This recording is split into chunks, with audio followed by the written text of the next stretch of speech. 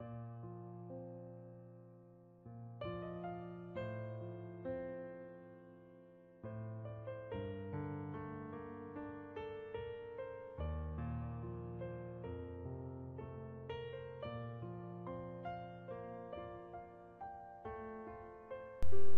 this is Karthik from Fisherman Training Institute, Salala, Oman. I welcome you all for this session.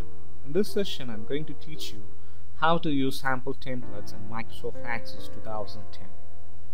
Once again, I repeat the topic, how to use sample templates in Microsoft Access 2010. In order to achieve this task, we want to open Microsoft Access 2010.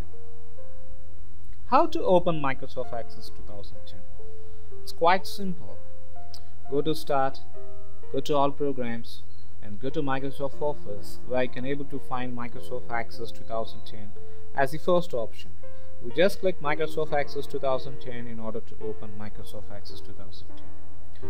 Whenever you open Microsoft Access 2010, it will take you to a view called as Backstage View. The entire view is called as Backstage View. By default, the new option and blank database will be selected.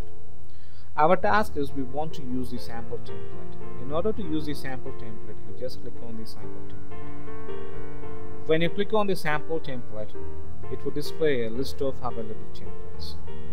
We can choose any of this template in order to use it. I prefer to use Northwind. So in order to use Northwind, you just double click the Northwind to use it. Whenever you click Northwind, a message will be generated stating that preparing template. It's a dialog box, and please write Microsoft Access prepares template for use. As well as at the same time, you can able to see the security warning. Some active content has been disabled. Click for more details. You just click enable content. When you click on enable content,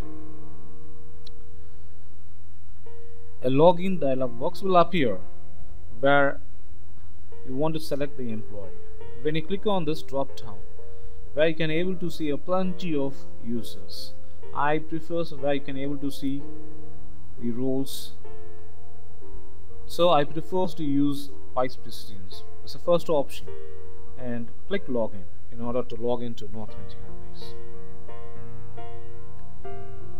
So now we enter Northwind database, where I am the username, where you have a navigation pane, so your customer and order details, and inventory and purchasing, and suppliers, shippers, reports, and employees, and supporting objects. So there are various categories. For example, if you wish to use customer and order, can able to click on customer list.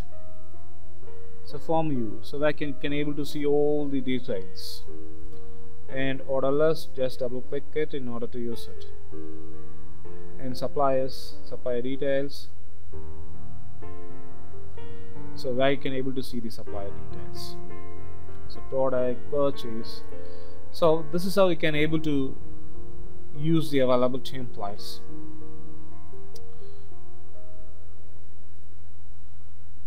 So if you wish, you can able to change the tables also. For example, customer and orders, where you can able to see customer details. You just select it and go to home view and design view, where you can able to redesign it. As well as if you want to add the existing fields, either you can add it, if you can add the existing or new fields into it. So now I'm quite comfortable with this. I'm not going to add any new field list. So now I'm going to close this database. How to close this database? Just go to file and close the database. And again, I'm going to use sample template, and this time I'm going to use faculty. So again, the same, you want to enable the content and go to navigation pane, where you can able to see faculty list, and faculty details. So employment information and emergency information. The same thing, if you wish to change it, select and go to view and go to design view, where you can able to change it. As well as if you wish to add an existing field, you just click on the field. So there are plenty of fields in which you can able to use it. So this is how you want to use the existing template. I think you guys have enjoyed this video. Thanks for watching this video.